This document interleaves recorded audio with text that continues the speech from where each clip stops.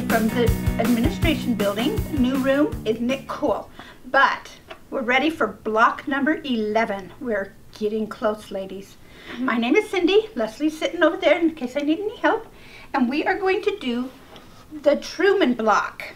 Its title is actually Road to the White House, but hey, Truman is our Road to the White House, so we're making a Truman block.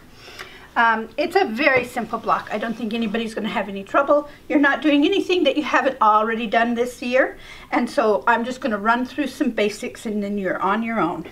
We need to have 2 corner units, background fabric, and this is going to be my background today. We need 2 white or light colored for your main fabric and 2 dark for your accent fabric.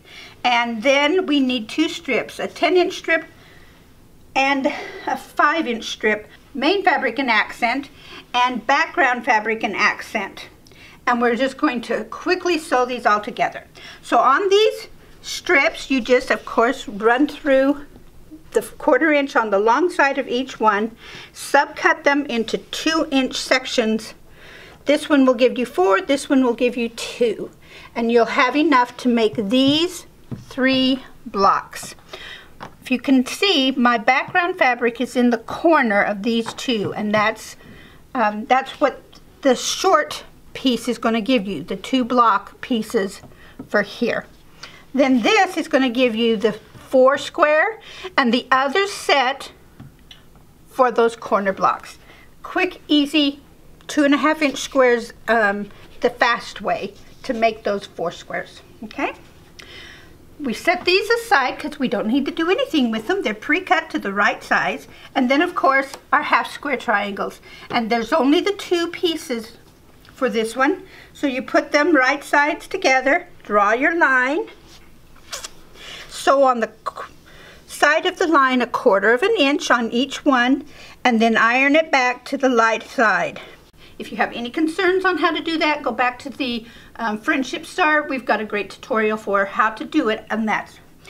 When you're finished, you're going to lay them all out, just like the picture shows. Opposite corners.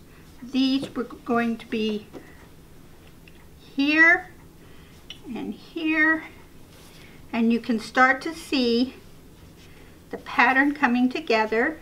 You're going to have your squares, your 4 squares, which will look very similar to that. That's not the right place, but you know, similar to that. And when you're finished, it will look like this.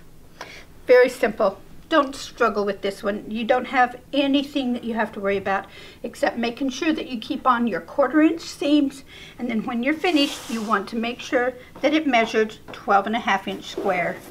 If it's a little off, like we've said several times, we will fix it in sashing. And have fun. This is a simple one for Christmas when we're all running in a million different directions, and we will see you again in January.